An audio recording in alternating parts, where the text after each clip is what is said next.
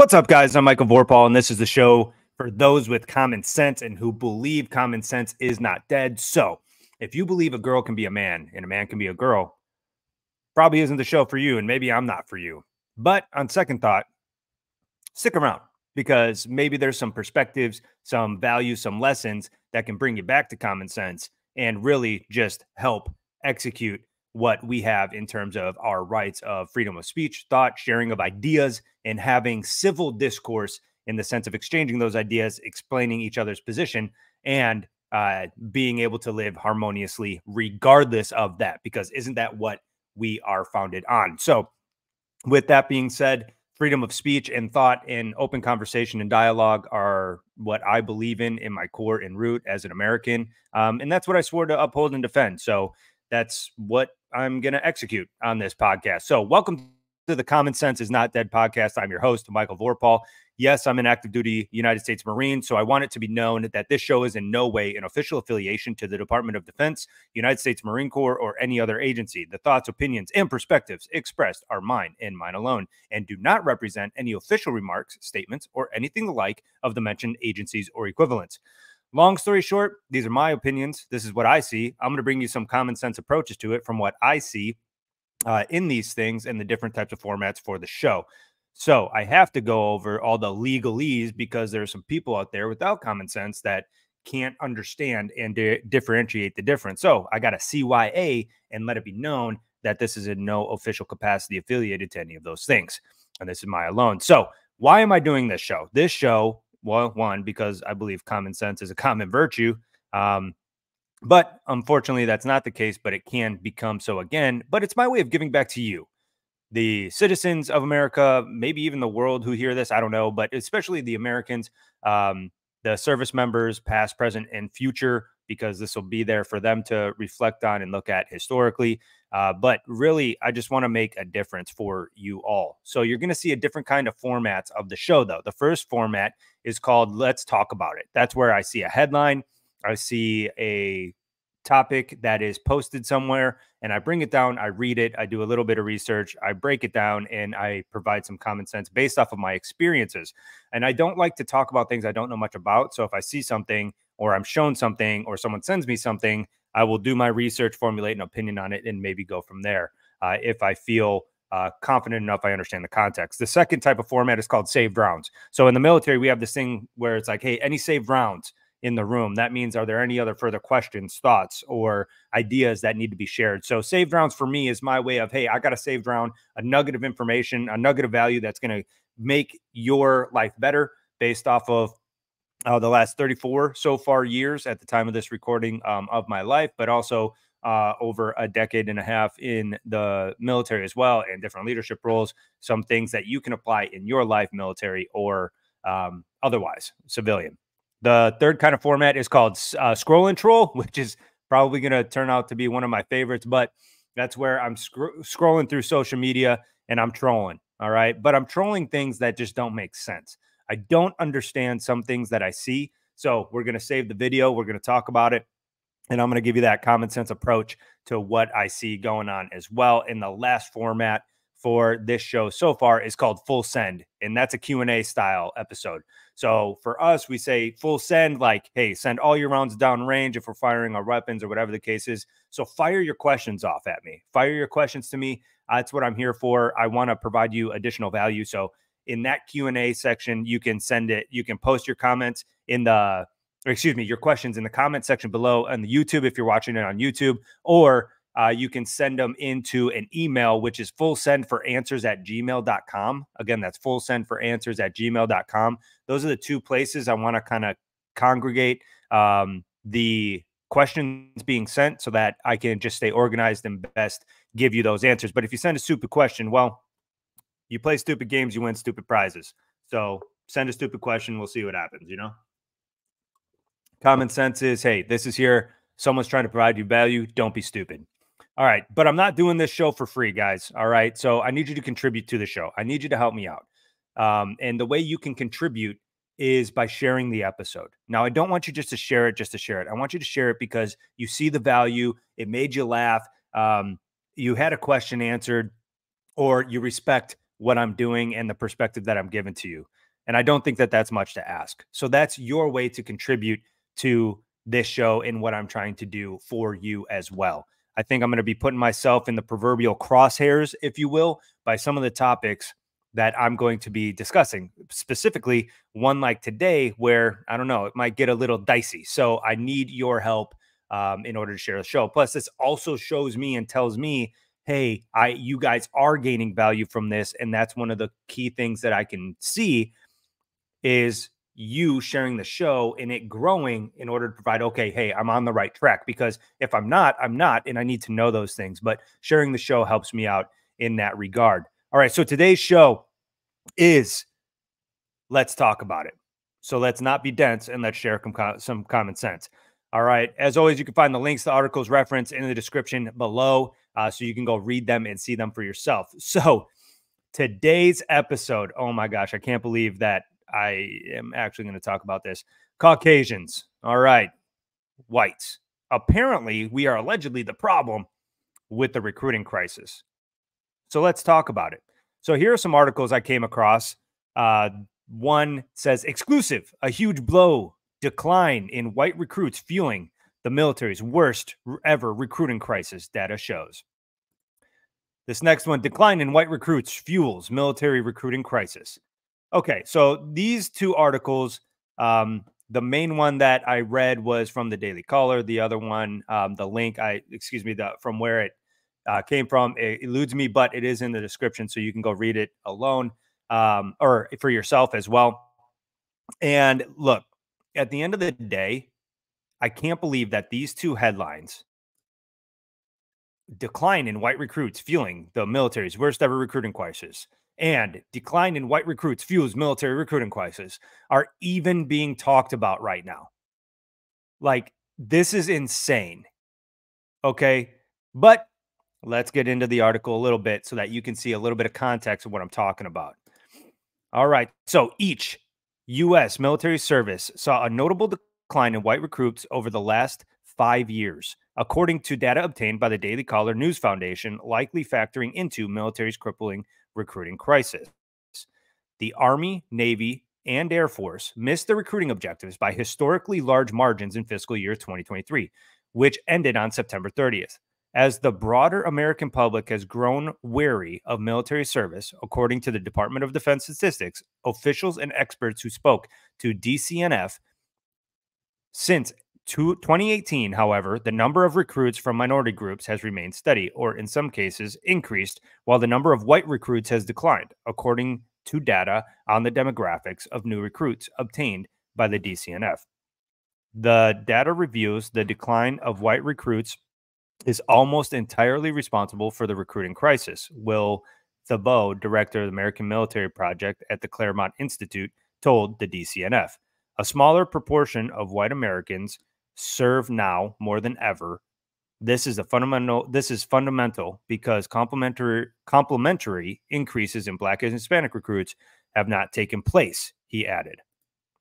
For example, only 23% of 17 to 24-year-old Americans meet the minimum physical and academic standards for joining without a waiver, and even fewer, about 10%, express a desire to join, according to an Army press release. The civilian job market may present more attractive opportunities with better benefits, while fewer members of the younger generation are familiar with the military at all, officials say. Young Americans are also losing trust in institutions in general, including the military, including the U.S. military, the Army said. So with that, there's a lot to unpack here. So let's go back.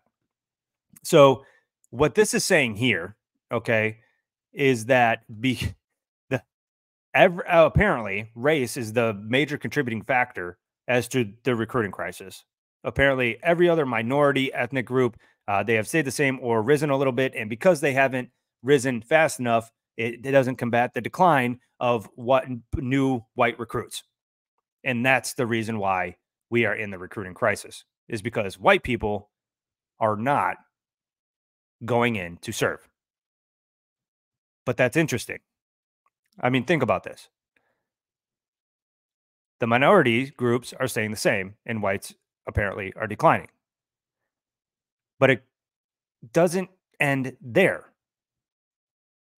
My main question is that I want to pose to you right now is, why does that even matter? Why does the race or ethnic background matter at all when it comes to the sheer number of individuals who desire to serve and who end up serving? As we all know, not every branch struggled to meet the desired force size for the required number of individuals within its organization to provide the best defense for our country. Not every single organization or branch struggled. For example, the Marine Corps and Space Force, they both have been able to achieve their assigned numbers that are needed in order to sustain that defense. And yes, there's a number to that. There's no denying that. But the Air Force, Army, and Navy, Air Force has been right along up there as well, in terms of their recruitment efforts. But the Navy and Army are notably the ones hurting the worst by this so-called crisis. But is it because of white people, white American citizens not wanting to join? I don't know. I'm not buying it.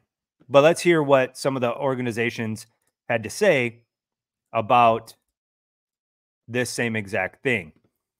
What we're seeing is a reflection of society. What we know less of is what is driving all these things. An Army official told military.com, there is no widely accepted cause.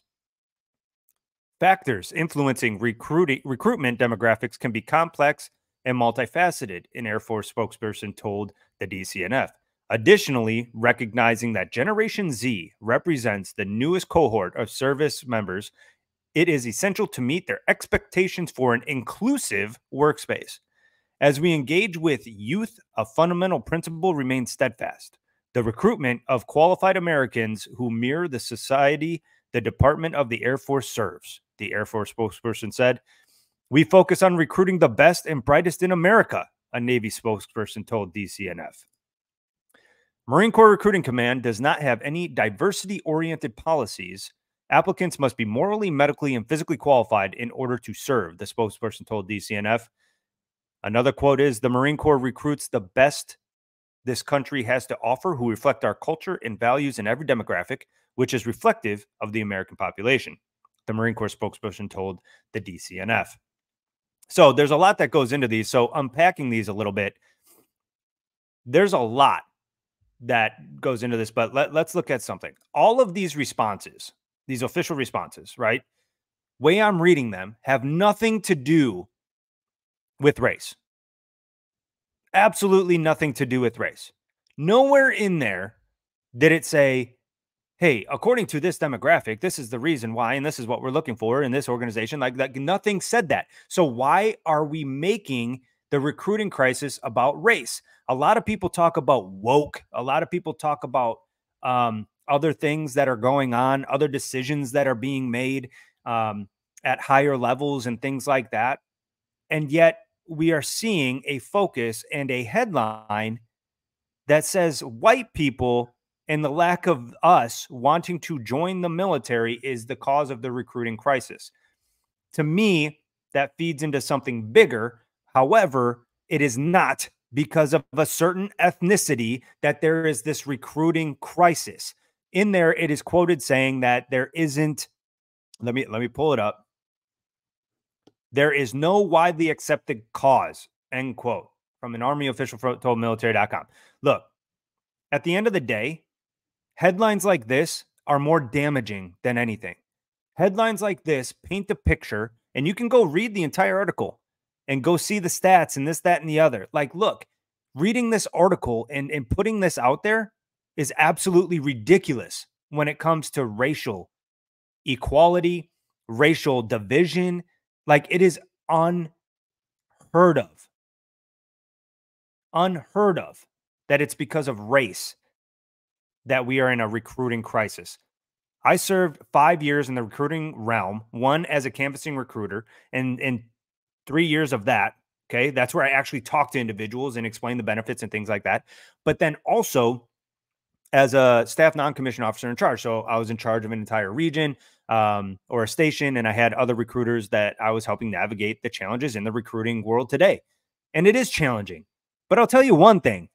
Not once was I ever told you need to go find this many black people. You need to find this many white people. You need to find this many Hispanic, this many Asian. Not once was that ever brought up to me. Ever. Ever.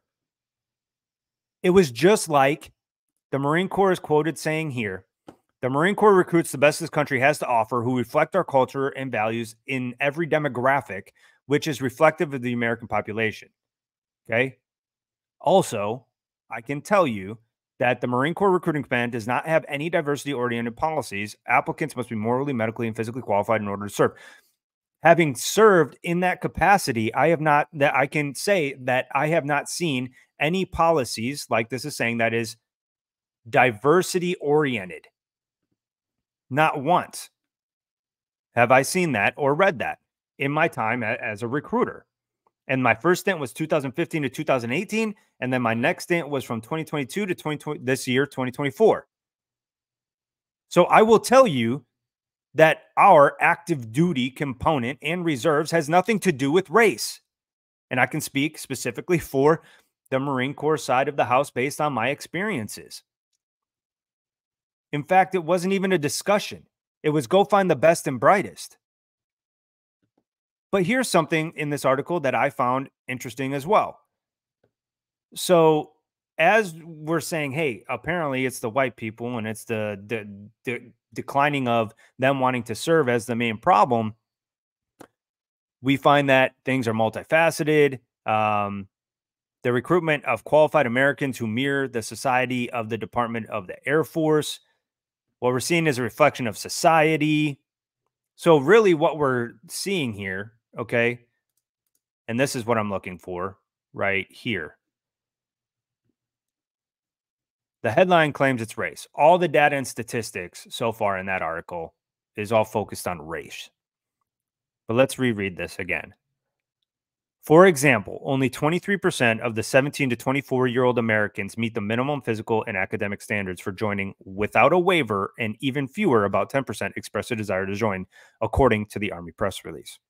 The civilian job market may present more attractive opportunities with better benefits, while fewer members of the younger generation are familiar with the military at all. Officials say young Americans are also losing trust in institutions in general, including the U.S. military, the Army has said. Okay, so what is it?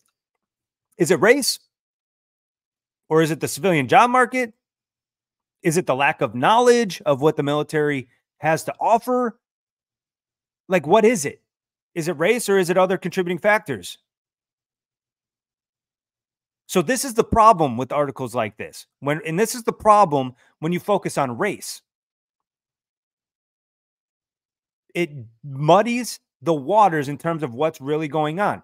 And again, 5 years cumulative in the recruiting realm capacity in two different eras of recruiting, okay? It is not race from my perspective. Race is not the issue. And the fact that we are making this a diverse and a diversity issue blows my mind, because as I know that there's this thing called equal opportunity that we get annual training every year. And that's where you cannot, and there's policy that says you cannot discriminate against someone's age, race, sex, sexual orientation, and other background and other factors. It doesn't matter to us. I've been serving for over a decade and a half. It does not matter. It does not matter.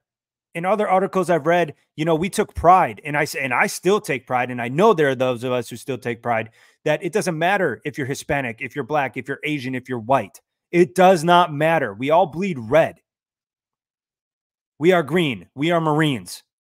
Okay? At the end of the day, I can speak from my experience. I have yet to ever meet someone who's like, yep, because you're black, I'm not going to serve with you. Because you're Asian, I'm not going to serve with you. Because you're white, I'm not going to serve with you. I'm going to look and treat you different. Not once. And if there are those who are out there, they're pieces of crap, and they deserve to be out of the organization. And in fact, go to another country where you can actually practice that, because we don't need you here. At the end of the day, it should not be about race. It isn't about race at all. There is no type of mission that I have ever been given that says you need to go find this many Black, Asian, Hispanic, white, other types of individuals, types of American people. We are Americans. Americans. We swore to uphold and defend the Constitution of the United States of America. We are Americans. We're looking for the best and brightest Americans, and that needs to be the message. The message is it needs to be togetherness. We need to come together. We need cohesion. We need to band together for a common cause, and that is the American cause. Articles like this crap saying that it's the white recruitment decline that goes into the recruiting crisis is ridiculous. This article creates the division when we need to come together and be a family. We need to be an American family. We are American Marine Corps, American Army, American Navy, American Air Force, American Coast Guard, American Space Force. We are Americans first. I want you to ask yourself, what are you? Do you go and say, oh, hey, I'm white? Oh, hey, I'm Black? Oh, hey, I'm Hispanic? Oh, hey, I'm Asian? What's your background? Who do you identify as? I identify as an American. The melanin level of my skin means nothing. And it shouldn't mean anything to you either. The fact that we're still talking about this feeds into a big, big, big picture, and you need to wake up and grow up. It is not about that anymore. It is about being an American and sticking up for American values. This article creates division, and it's up to you and me to see through the BS in order to be cohesive, be a family, be an American family, because that's what it's all about. So I challenge you to share this episode, and let's fight through this division when it comes to recruitment, because it is not because of an ethnic background. It is not because of race. It is because the American people need to understand that the armed services stand for what the United States was originally founded upon.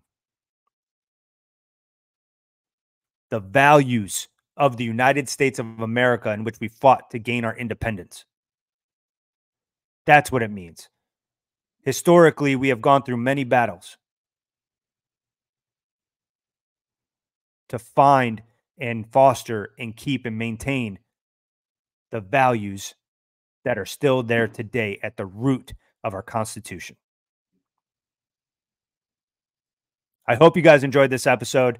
I get fired up about this because it's not about your race. I don't care if you're blue, black, green, brown, or orange. We are Americans and we stand together. So don't be dense. Share this common sense, and we'll talk to you all next time.